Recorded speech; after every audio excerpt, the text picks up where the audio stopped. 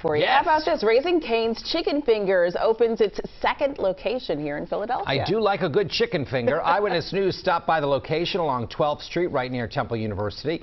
Raising Cane's is kicking off the celebration early with a Lucky 20 drawing. So this is the deal. 20 customers can win free Cane's for a year. They're accepting entries between 8 and 9 this morning. The winners will be announced before the official ribbon cutting ceremony at 9:45. I say they just give you the prize, Jim. Oh, I would. I mean, definitely sign up for that. And I would share.